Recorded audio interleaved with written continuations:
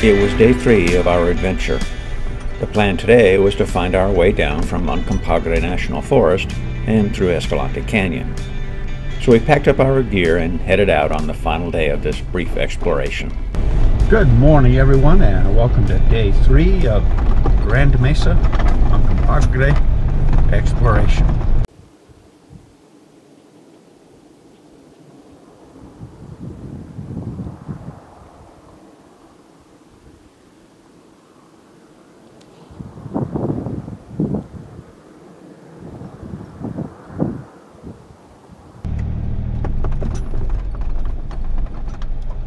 That's funny, I've never seen that before.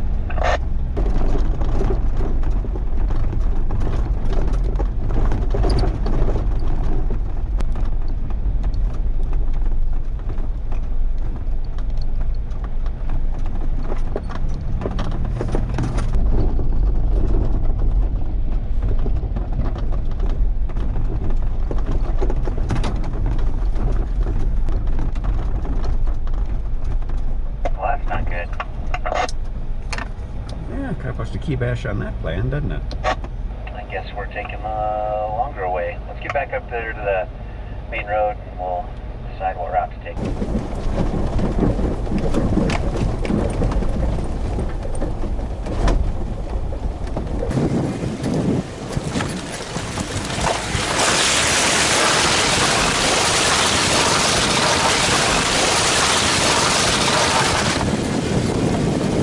Well, at least I don't think our plans are foiled, Mark. I think GPS wasn't quite centered enough yet since we just started. So I think we just turned too early. Our road's actually right down below us here. So we can continue on, and then we'll take 500 up here, and we'll be able to continue on up Love Mesa and then down Dry Mesa Road, or we can stick with Lone Mesa Road all the way up through the potholes and still go our intended route.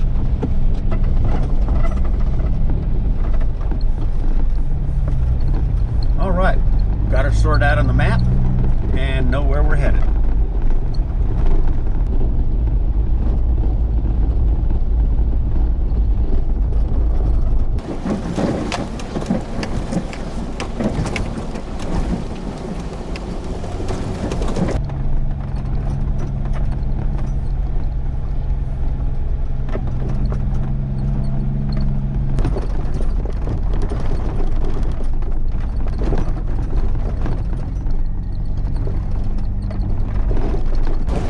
Nice little view there, isn't it? It is.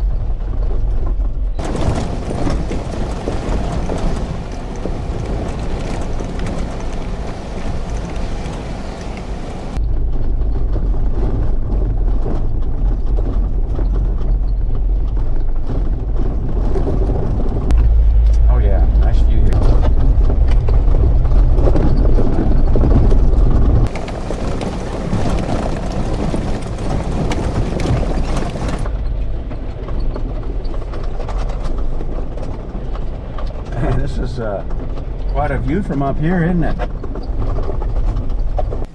Great views looking back to these little virga, rain not hitting the ground. It's nice. Yes, it is. I wish some of that would hit the ground right here. Although it's not been too dusty right in this area, it's been rocky. That's your good green light.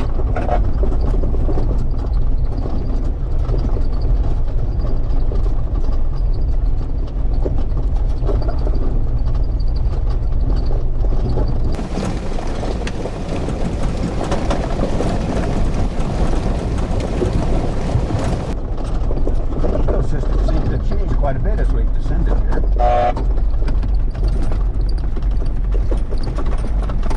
Yeah, both here and Grand Mesa seem to sort of share that common where you get halfway down, you have the scrub oak section for like 1,000 feet.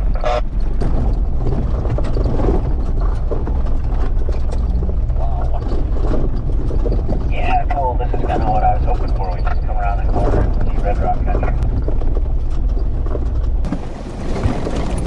I like it a lot.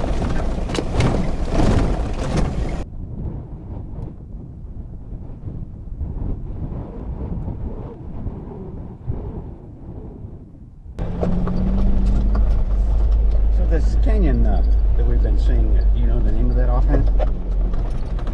I'm not for certain, but I know it's Escalante Creek that runs through it, so I think it's Escalante Canyon. I think there may be a little and a big Escalante Canyon in there to be guessed too. Yeah, nice view of the canyon right straight ahead of me here. Looks like this is a little offshoot from that canyon. Maybe that's where the little Escalante comes from. Yeah, that could be. I know we're just coming off, the switchbacks are bringing us off of Love Mesa. That's a nice little view of the switchback flows spot here.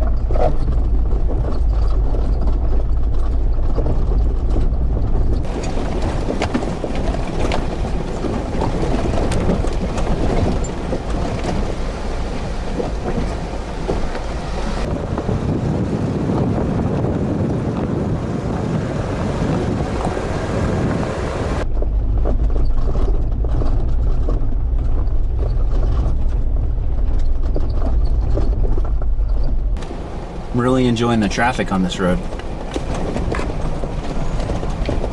Very true.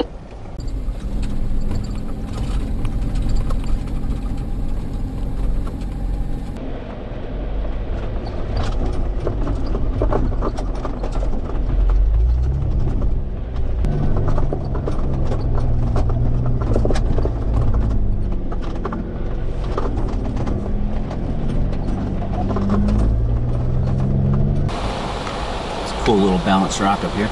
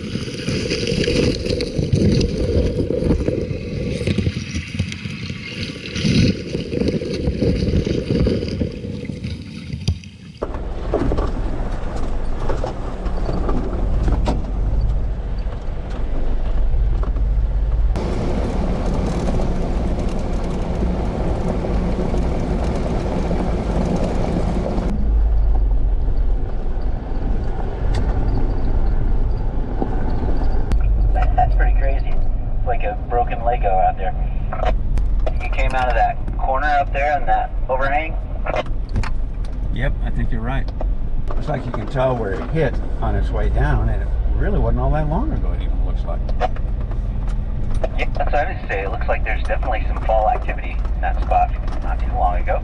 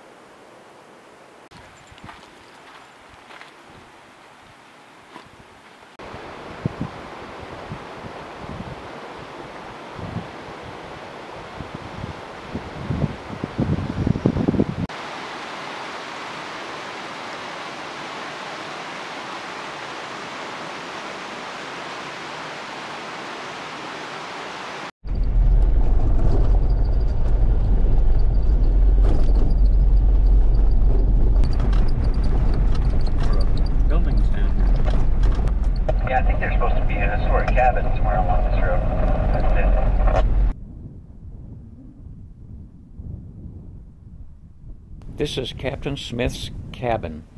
A Civil War veteran and expert tombstone carver, he built this.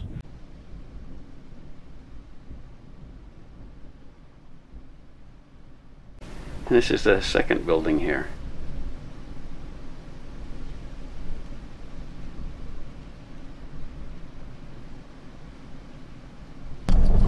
Big one right in front of you, Mark. He's behind that juniper.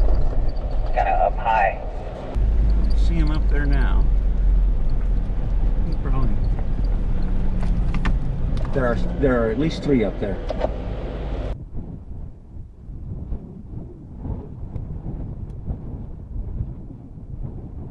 They didn't seem all that shy, did they? No, they didn't. They didn't seem to mind us being there at all. We'll go over here on the right. Yeah, down there in the meadows, huh?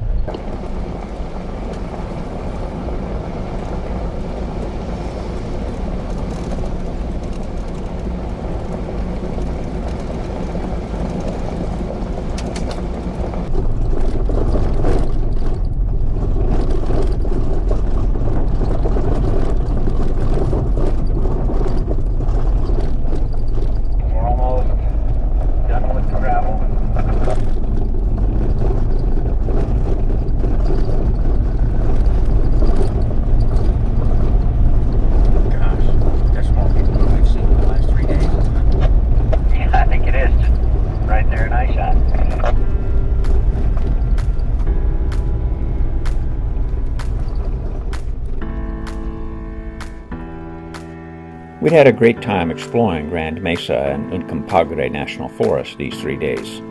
It was a nice respite from the August heat gripping the nation, and we'd learned that there is much more worth exploring in this amazing area. We'll be back.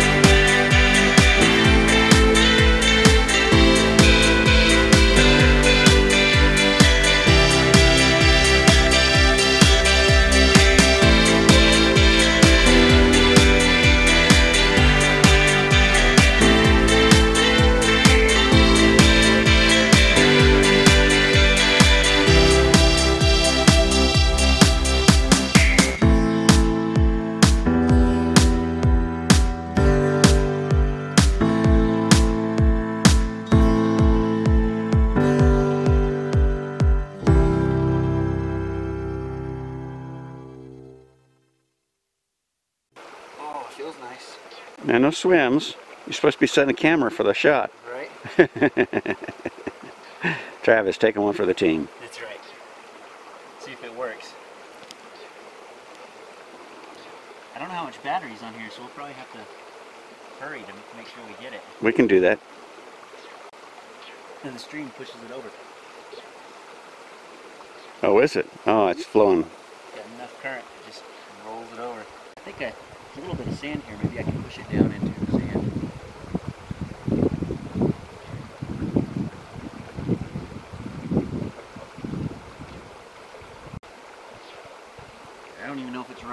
push the button, but I can't see it to know if it's running.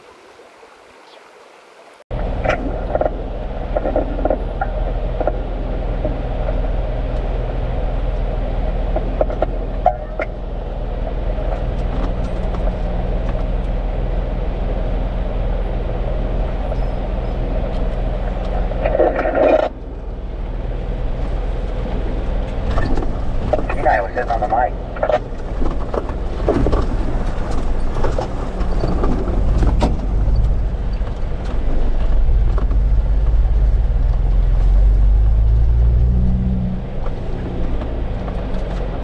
Yeah, I knew somebody was doing something because I was here.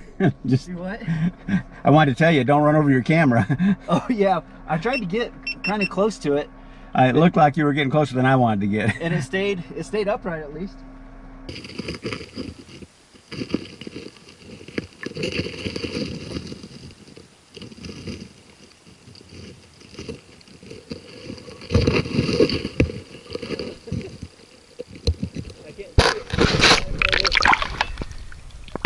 And we're running. And we're running.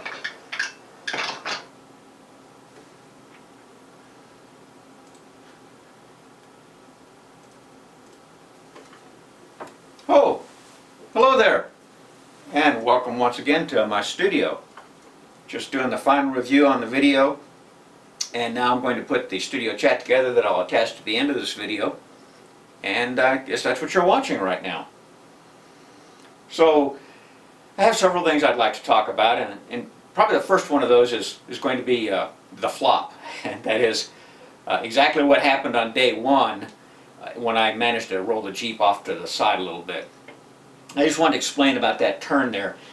The turn is steep, and it's steep uphill, and as you approach you can see a couple of things. You know that you're going to have to make a pretty sharp left turn when you get to the top, and the second thing you know is that the hill continues up on the other side, which you don't realize and which you can't see as you approach, because as you approach you're looking up at all you see is sky and the windshield, and you see the road off to the side. There's about an 18-inch deep ditch on the far side of the road, and so I managed to swing just a little bit wider than the road would permit and managed to get the tire and the rear tire into that ditch.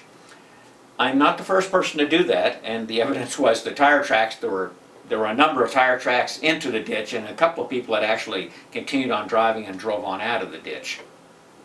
And so it's a dangerous place. You just have to be careful of it, and I have marked it on my map as a dangerous curve. That's exactly what I called it, or dangerous turn. And if you plan on driving that route, if you ask me, I will share the coordinates for that dangerous turn so that if you're paying attention, you can make sure that you be aware of it as you approach it from that direction. You go in the other direction, you'll see it because it'll be right there on the left side. It's no problem. But the direction we were headed, it was difficult to see ahead of time. The next thing that I wanted to talk about is, again, I want to talk about a few books, and one of the books I was remiss, I should have talked about after the Mojave Road trip, and that is the Mojave Road Guide, An Adventure Through Time by Dennis Cassibier. And I just want to say, if you're going to drive the Mojave Road, you want this book. When you heard Nick, the Englishman, Jack's dad, giving us narration on about the history of the area and different features along the road, the information he got by reading this book before the trip. If you look at the Charles Wells guidebooks, and you're probably familiar with him, he's got them for a lot of the western states and Moab and things like that. Even in his guidebook for the Mojave Road, he says, get this book. There's also a map that you can get with it, and so it's a good map. There's a couple other maps you can get too, but the book is a must. The map, yeah, it's a good map. The next book I just want to mention is called Hey Ranger, and it's by Jim Burnett, a National Park Service Ranger. And it's an interesting book to give you some perspective on what life is as a National Park Ranger. There's a lot of humorous tales in it, as well as some not so humorous ones. And it's kind of appropriate because I'm going to talk a little bit more about Travis, who was with me on this trip. And Travis, we didn't mention it during the video, but Travis is a national park ranger. The next thing I want to talk about, during the Utah Badlands video, we showed a little bit of the use of an inReach and how it got a weather report. An inReach is a personal locator beacon. It's one of these things that if you have an emergency, you can push the send help button and they'll send help, and if you subscribe to their insurance plan, it's paid for. If you don't, you got a nice fat bill. But it does also offer the ability for two-way text messaging, and it also offers, in that two-way text messaging, you can send out a request for a weather report and have a weather report sent for what your location is. And so we use that, especially as you saw in the video, especially around the time when we knew we had some storms coming in. And we had used it the day before also, before we drove in through left-hand Escalante Canyon, because we didn't want to get caught in there during flash flooding, obviously. There are other devices like that. Spot has, I know there's other brands. I've seen listings of maybe a half a dozen or more of them. And just if you're looking for that, you might want to compare the features of them and see which one would suit your needs. But the Garmin inReach is what Matt uses, and so you see that occasionally in the videos. The next thing I want to talk about is I'm going to buy a Jeep Gladiator. And I just want to mention, if you've heard about that and you're wondering, Mark, when you get in that Jeep Gladiator, what are you doing with it? What's happening to your old Jeep? Well, my old Jeep is staying. And I will continue to use my old Jeep as my primary overlanding vehicle. That's the immediate plan. Although I've got some interesting ideas on how I might do a little bit of overlanding with the Gladiator. The delay on the Gladiator is because right now you can't order the Gobi, and so the Gobi color. It was supposed to be available for order in, rumors, in August. That did not happen, and so I'm waiting for that to open up. And now the rumors are maybe in October they'll open it up for ordering. So maybe by the November-December time frame I'll actually have a Gladiator. Okay, the last thing I'd like to talk about is, I mentioned already that Travis is a National Park Ranger, and he has served for a lot of years, a couple of decades, as a public lands manager. I met him. He was the park manager for Roman Nose State Park, which is one of the premier state parks in the state of Oklahoma. And he shared a lot of ideas with me at my request about managing public lands. And that happened during that campfire, and I have a lot of video recorded of it, a lot of audio recording of it. And what I'm going to do is take and just make a video about that. I don't know how long it'll last, but I've probably got 15, 20, maybe even 30 minutes worth of recordings, and I'm going to put that together. And if you're interested in a professional's perspective on public lands and how we use them, then you might want to give that a watch. I think you might find that informative, and so just would encourage you to look at that. So that's all I got, and I hope that you get out there, are getting out there, and having a good time, and staying safe and treading lightly. Good day now.